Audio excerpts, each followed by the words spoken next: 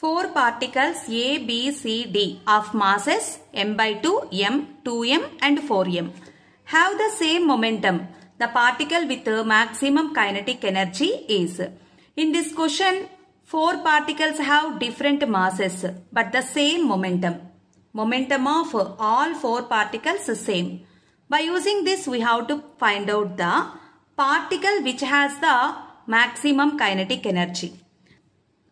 Kinetic energy is equals to square of the momentum by 2 into mass of the particle. This is the relation between kinetic energy and momentum.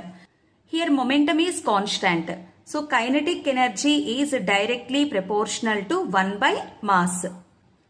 So kinetic energy is inversely proportional to the mass of the particle. So which particle has the less mass?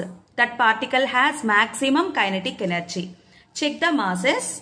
First mass is m by 2. This is only the least mass. So particle A has maximum kinetic energy.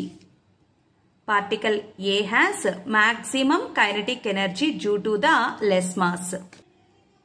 Second option, particle A has maximum kinetic energy.